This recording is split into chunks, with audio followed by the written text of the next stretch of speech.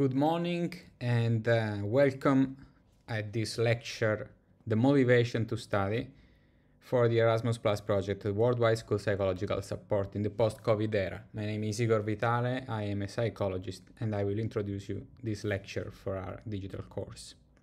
Motivation to study is one of the key characteristics for school education. It's what moves and pushes students to study, to spend time in the activities of study. Today, differently from the past, there are many stimuli that can distract the student from the school activities, from the study. We are overwhelmed with the hyperstimulation. So some people believe that hyperstimulation received by students is something that really creates a damage to the attentional process of students, because if you focus the attention on many things, it will be very difficult to memorize everything. In order to reduce this problem, which is a problem, the teacher have some important responsibilities. The teachers is in fact in a kind of war between their ability to explain things and catch attention or something, and the attention of students moving in very different directions. But not always a decline in the study motivation or a bad performance of a student are something that you can attribute to the quality of the lecture. This is just one of the factors. Of course, if the lecture is not motivating, is not well explained, is not well done, you will have a decline of the performance. But the decline of the performance in the students can be based on psychological factors. We have to understand if this is the case.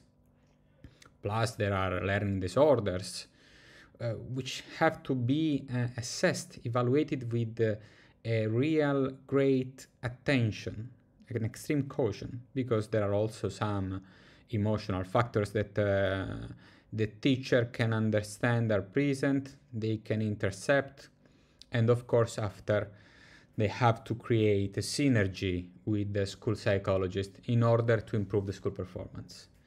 It's a synergy, probably the key to improve the results. So the psychologist and the teacher can be even more effective if they have synergies and they are both focused on increasing the motivation to study. And this synergy brings important benefits. We've seen in the first project's results of this project that there is a kind of gap between the expectation of teachers about psychological services in schools and what actually psychologists can do. But the key is the synergy, is to determine how these two important pillars of the education can interact. But we've also seen that there is not a total coverage of psychological professions in the schools in Europe. There are some differences between the European countries on how they work. So it's very important to give a European framework in this sense. A motivated student strengthens his self-esteem and then improves the quality of life. Understanding why a student have to study makes them give sense to the effort they have for memorizing and learning new things. You can also move the attention of the students and avoid to use a method based only on reinforcement. I give you a vote, a positive one, or a punishment based on the grades you give to the student. But you have to move your attention and educate them in the value of the grade, of that number, or basically on the learning, which is the more important thing, why they have to study and what they can do in the future with the abilities that the students learn at school. You can also reinforce your capacity to distinguish situations in which a drop in the motivation, the reduction of motivation is based on the emotional factors. For example, how much a student is identified with the grade. It's basically focused on the number and not on the learning. You can also help teachers to be detached from the ideas that they initially form about a student. We all know that somehow everybody of us base some evaluation also on some impression and some initial evaluation. A teacher have to be detached from this, have to be more near to understanding how teachers can help students in being more motivated. If a teacher believes that the student is not good, this will be not beneficial for the student and will actually fail in the mission of educating people. Even if actually that student has having a very very big lack of motivation or results.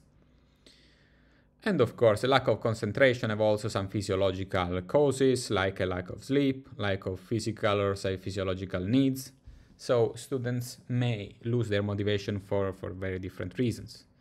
The student is not a number, but first of all is a person who has a home, a life beyond schools, a future with problems that maybe the teachers cannot understand fully. So it's very important that teachers have the openness to understand all possible factors leading to a specific lack of motivation. And also you have to be very good in set realistic goals with that student in terms of quantity and quality of things to study. It's quite important, and it's a global responsibility to reduce early school leaving. And so in these factors, teachers play a role in motivating students, and psychologists can be helpful in the critical situation especially. Because minimizing the early school leaving is a United Nations goals for 2030, is inside the Sustainable Development Goals. And of course Europe's it's inside this idea, and wants that the percentage of people who drop out from schools early have to be lower than 9%. If we look, for example, to the countries involved in this project, Worldwide School Psychological Support in the post-COVID era, several countries of our partnership are still quite far from the target, like Italy, Romania, Cyprus, and Malta. So there are few things we have to debunk, few myths I told in these educational materials. For example, we have not to give up to the concept of reduced attention span, because there is this tendency to believe that in the future, with the massive use of technology, with the massive stimulation, students have a lack of attention. The problem is multitasking, but the actual capacity to make attention to things is still good, because there are many tests that are showing that if you measure the capacity to keep the attention, the capacity to keep attention is quite long. Maybe can be on wrong stimuli, but the capacity of bringing attention is true. And also there is a very dangerous myth, a false information about the different performance of boys and girls in mathematics. What's the problem? The problem is also that if the teacher have some beliefs regarding the capacity of mathematics of a whatever subgroup, in this case we talk about gender differences, but can be whatever, of course this will affect also the real performance. The impression of teachers and the beliefs of teachers somehow affect performance. There is also an interesting study about psychological characteristics of the interaction teacher-student, about the concept of mathematical anxiety, which is transmitted. Some studies show that performance in mathematics is significantly influenced by the teacher's beliefs based on the idea that the teacher's beliefs have on the student's skills. So if the teachers have mathematical anxiety, this will be more present in the classroom. If teachers have beliefs about mathematics capacity of subgroups of students, maybe girls, maybe other sectors, maybe whatever field, this will affect the real results.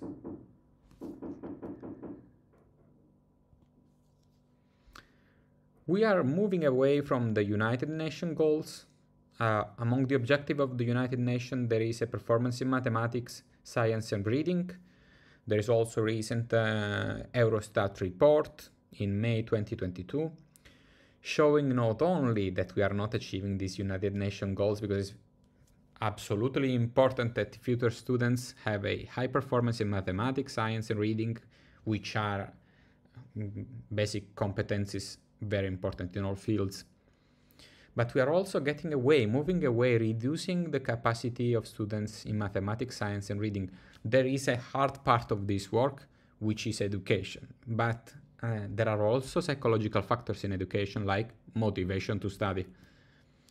Can the psychologist have a motivational role? Which is a question. In my opinion, yes, of course. Motivations and emotions go hand by hand. Motivation derives from the Latin movere, which is also the same term that have the same origin of the word emotion. So many theorists in psychology say that motivation and emotion have the same linguistic origin, which is moving people. Also, emotions moves behavior, moves away from something or towards something. Motivation and emotion go hand by hand, but how much are the lessons really able to be motivating today? What really excites students? How easy the evaluation process is to strengthen students' desire to improve themselves? This is a big question. It's not easy to be engaging. There are 4 directives to promote motivation. For example, monitor the lecture and cooperate with teachers to catch the students' attention, memory, and motivation, so the psychologist can understand if there is something which could be improved in the content presentation, for example. Or create some synergies with the teachers in order to detach them from prejudice and beliefs about, let's say, under brackets, difficult students or classes. This belief, of course, affects the quality of lecture. Identify learning disabilities or other key factors which can impact on the performance of the student, and unlock emotional factors that can reduce study success. What is a motivating lecture?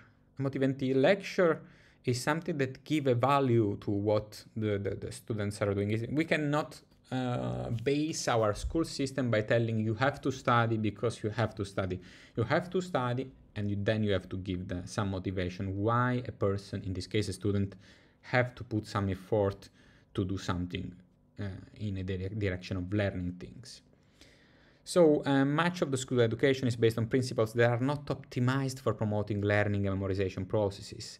The content that the children are used to see now are much more engaging than the past, are much easy to, under brackets, to digest, to learn, to interiorize.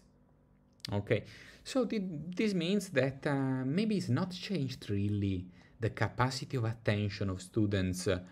Students can give lots of attention hours and hours in front of the screen, in front of the telephone, in front of video games, by following, I don't know, sports or hobbies.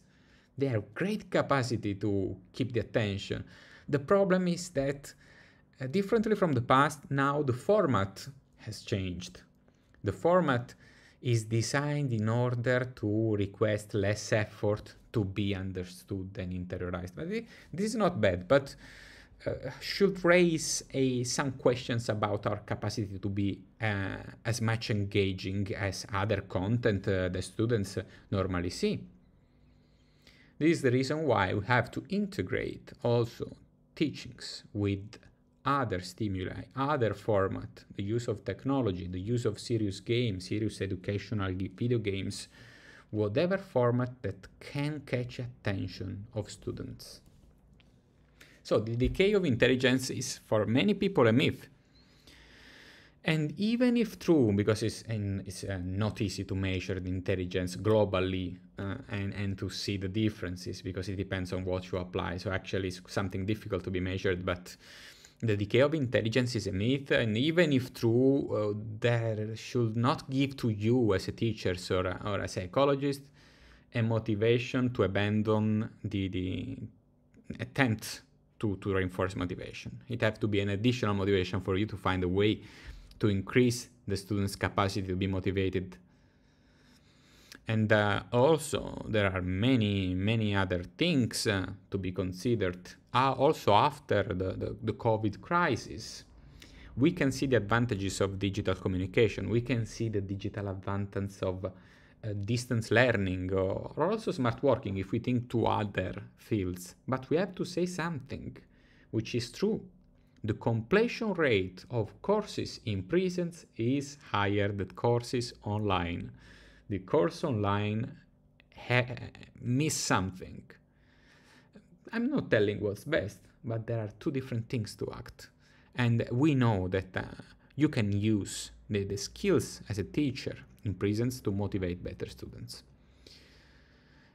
What has changed is the evolution of the way in which we produce content. Previously, the content acquisition was very slow. I remember also for my bachelor thesis, still the use of search engines for scientific research was present, of course, but was something quite new. I still use the library to get some scientific research. Of course, my study was also on some historical aspects of psychology, so actually I found something very ancient. At the same time, I remember I used the books, and I remember for finding something I had to see hand by hand, page by page, finding the books, asking to the library to reach the source. What I do now is much faster. In 1 hour I can have lots of research, I can be very detailed, I can see filter for the most recent research. It's much faster. We cannot say this is not an advantage. So simply we have a different way to process aspects, and if we continue with the strategy in which a student have to read, repeat, learn, memorize, and repeat to students, to professors, in order to understand if they will be rewarded or punished by a number, this is not enough good. What we have to do, we have to explain why the students should study that concept, what's the reason, what's the advantage, the benefit. Explain why it matters in the long run, so to move the attention of students in a perspective way, in the projective way, projected to the future. A motivating lecture explains the benefits to study a concept. This have to be very clear. When I say very, it's very, very clear. As a teacher, ask yourself why students should know the subject and list more than one reason. I tell list more than one reason because what something can seem a reason to you cannot be for the students. You don't have one student, you have 20, you have 30. All students are different, include additional motivation. 5, 6, 7, 8, and repeat it during the lecture. Focus students and catch attention different ways. So, children and students sometimes see homeworks like a memory exercise, something that is simply a mind task. This is absolutely not motivating.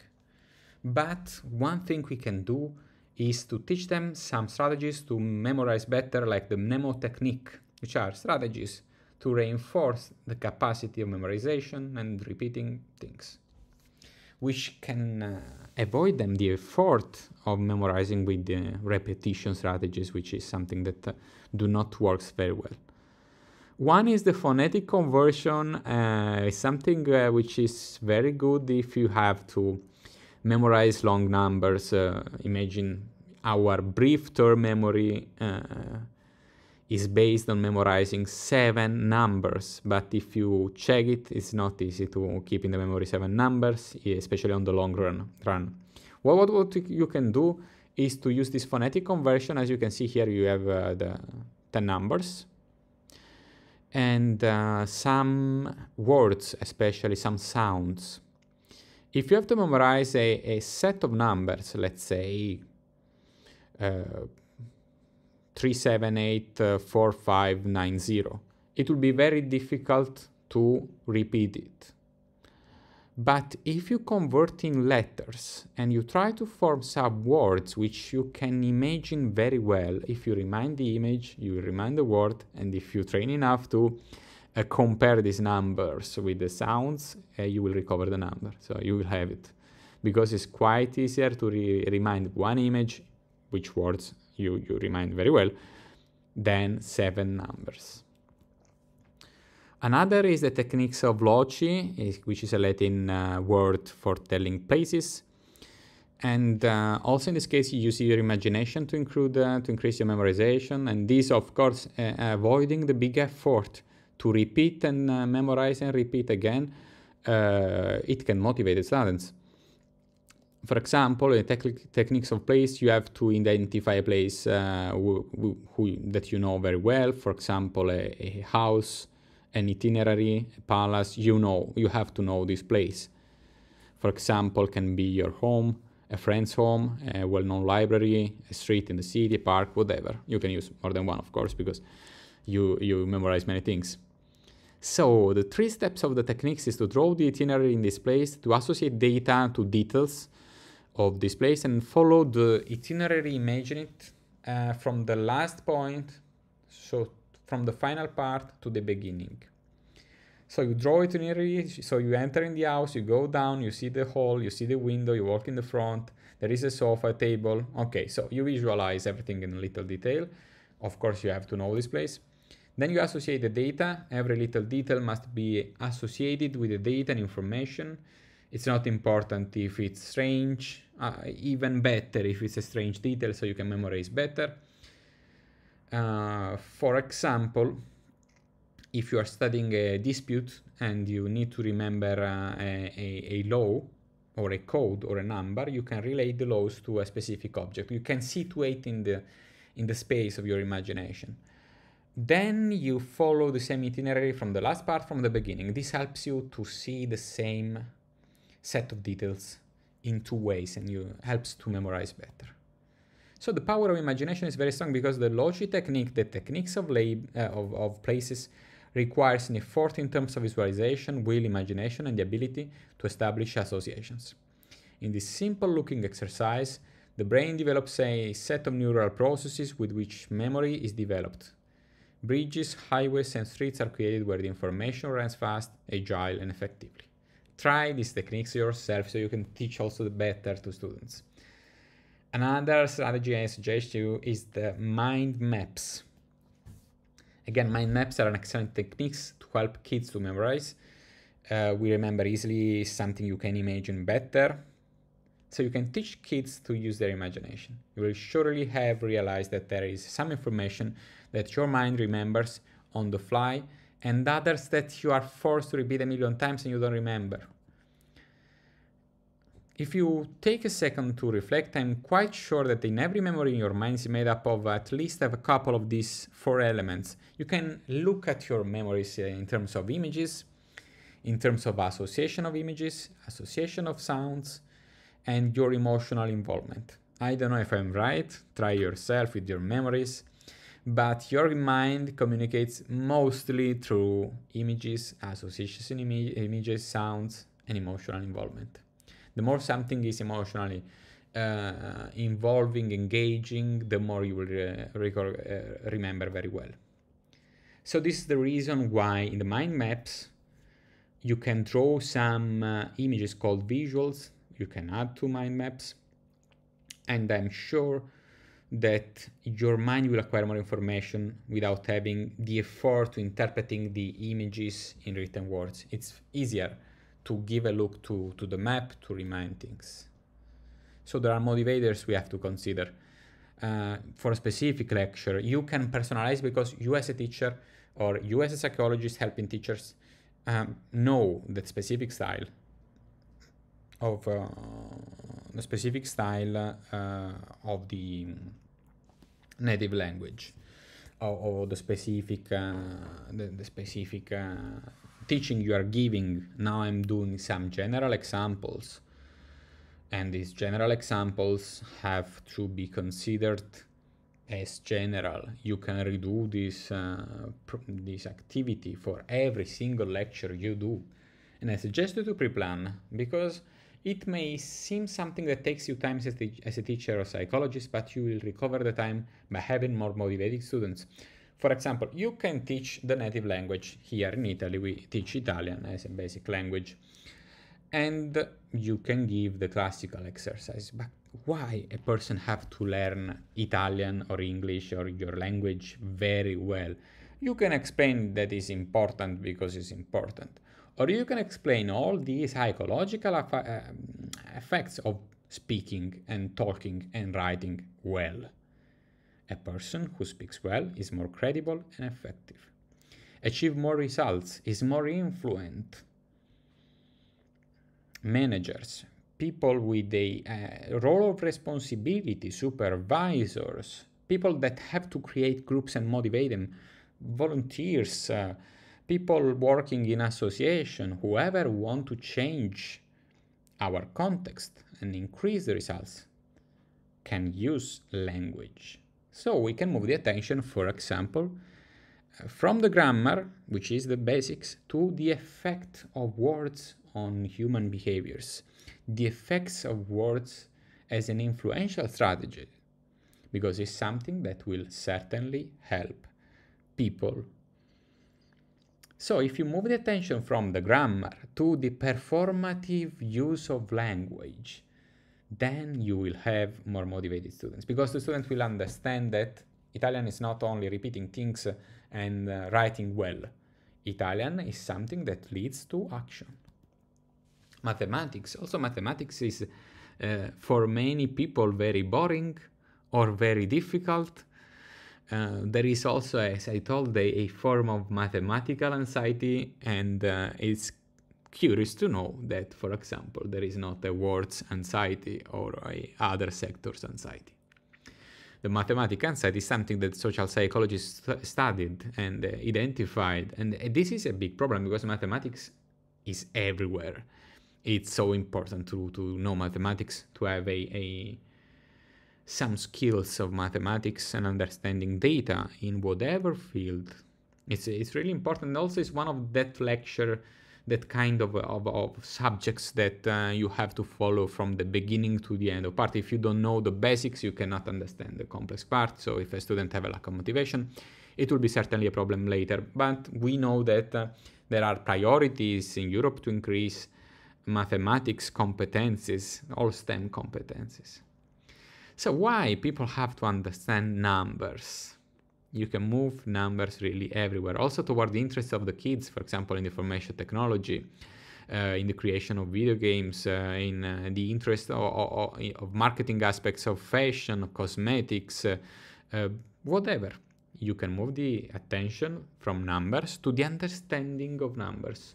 Or also you can talk about this information that can be adopted by some sources that present data in a way which is certainly misleading. Mathematics is everywhere, as well as chemistry. You can explain the chemistry, the hard part of chemistry, how the structure of different substances is created, and the hard aspects of the science. But you can also explain the implication of in human behavior and decisions connected to chemistry, things of whatever aspect, for example, of nutrition, which is recently an increasing interest of students. Or, for example, cosmetics, the implication of the presence of some chemical substances in cosmetics that students maybe started to use, but don't know the implication. So you can move and you can make fun or catch the interest of students by including it in your lecture. You will get the attention because they practice these things. Again, history can be very interesting. If you move, for example, you may have a way to explain history by repeating concepts and by telling what happened and a list of things. But history can be also history of behaviors, can be history of how happened things or what were the cultural habits of people at that time. You can move history and you can reconnect with the actual news of the current situation. Also here you can find things that motivate students. Law in economics as well is a basic competence and probably under-evaluated. A recent statistics even found that Italy is in the 25th place in 26 countries analyzed in the level of educational financial education, which is a problem, of course. So now it's your turn. I made you some examples with big areas of the concept. What I suggest you do if you are a teacher or if you are a psychologist helping a teacher in getting the motivation of, under brackets, difficult classes, and make a list of benefits of your subject and every lecture you do. Why? And define very well why students have to listen to you and what is so important and how you can use the interest of students in order to motivate them. There are then other very important factors, for example, students and teachers relationship, which is very important because all teachers play an important role with the students, simply because they pass also many hours together. And so if the teacher is able to build a positive relationship with the students will perform better. We socialize better with other students, have more engaging and curious attitudes towards the schools, and so also better results. So relationship is very important, and we all form some kind of evaluation of others. So important that the teachers avoid some negative evaluation as a first thinking, even if that specific student is underperforming. Certainly is important because we have to pass our cultural background to students. It's also correct to underline that the teachers cannot immerse ourselves too much in the role of the friend of pupils, because by putting ourselves at the same level, we lose that little part of authority. Not authority, let's say the role of teachers have to be taken seriously. On the other hand, a good teacher cannot forget to cultivate the human side of teaching. He must be able to build healthy and positive relationship with pupils. So to know the personality of students is very important. In a class of 25 students or 30 students, there are shy children, extroverted children, some gifted, some hyperactive, some students that may have difficult family situation. You cannot know. There are children who learn quickly, others who need to have things repeated several times. There are also those who are afraid of bad grades and those who suffer from performance anxiety. All teachers are different. You are one. There's nothing to say. You are one. You have to be able and flexible enough to understand the different needs of students. You start from the needs, you go then to the motivation. This is why teaching cannot be single and standardized, but have to be, as much as possible, adapted to the needs of each child. So you have to cultivate the positive relationship between students and teachers. Positive interpersonal relationship between students and teachers have a positive effect of student motivation and then on the academic performance. On the contrary, low quality relationship have a negative impact of the motivation of students. So you have to increase your capacity of empathy, patience, openness to dialogue, and also good balance of the time you give to this activity, and flexibility, understanding the differences of students.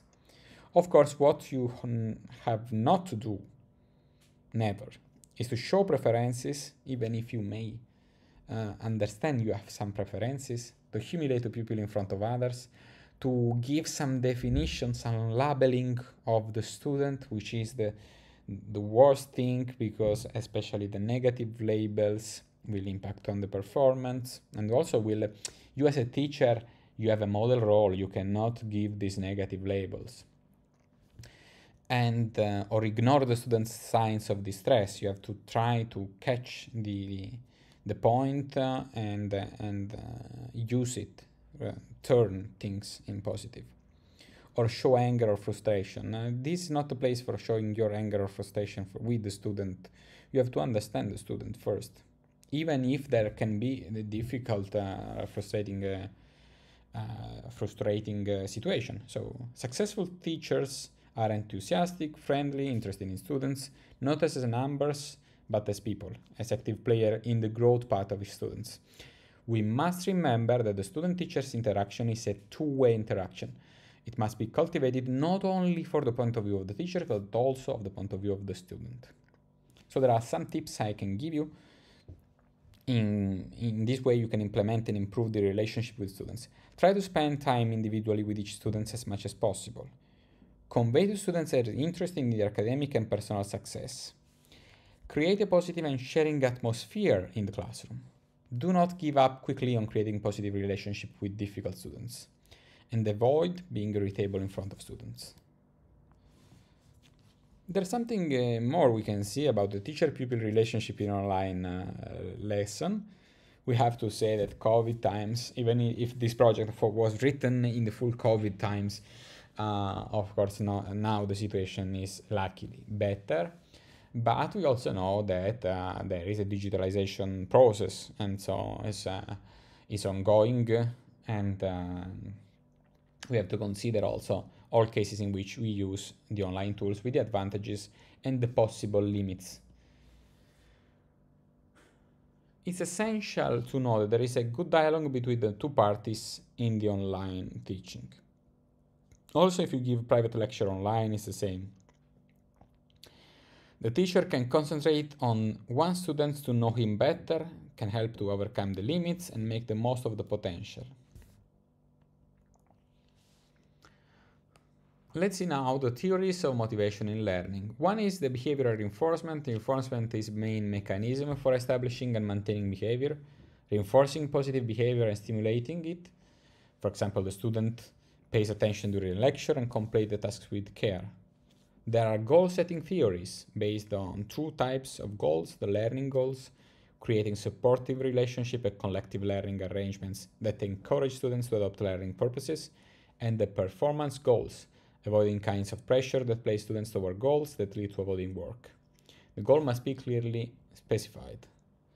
And also there is the self-determination theory, which is based on three needs: the autonomy, so feeling able to choose what to work on based on the basis of the interest; the competence, increasing control over reality and therefore feeling able to interact with the environment and express one's abilities; and relationship, choosing to work with others with whom to feel good and to feel integrated, to feel part of a group, of a community. In the classroom, the climate depends not only on the relationship with the teacher's classmates, but also on the effectiveness of the teacher's organization. For this, the learning environment that supports the satisfaction of these three needs have to be promoted. Focus on interests, agree on goals where the students feel autonomous, and do teamwork. Another theory used in the motivation is to refer to the excellent experience of doing something challenging, having maximum mastery, pleasure, sense of control, and accomplishment. This is called also the state of flow. So in this case, be enthusiastic about teaching by acting as a model that pursues the intrinsic rewards of learning. Solicit and help students maintain challenging but reasonable goals. Give confidence, self-esteem, and positive thinking. There are also the theory of motivational system, which is based on three elements, which are three main things you have to focus on if you want to increase the motivation of students. One are the personal goals, what the student wants; the secondary emotion, what emotions are felt by the student; and the forecast of success. Can I reach the goal? Do I have the skills to do it? The motivation is therefore future-oriented. The teacher must explain the objective of the activities as clearly as possible and which skills are required to be developed. The goals have to be associated with positive emotions for students, so it's necessary to evaluate which determining objective emotions activated in students. So unlock emotional factors that can reduce study success. What to do? It's important that students reflect on their values, on how they guide their sense of belonging, cultural, social, religious values. It's important that students feel respected for their culture. It is essential that the teacher gives critical and constructive feedback on the teacher's transmits and sense of confidence in the pupil's abilities, even when the latter will encounter some difficulties. The teacher could therefore implement an approach centered on the student's vision of himself and the feedbacks he receives. Thank you.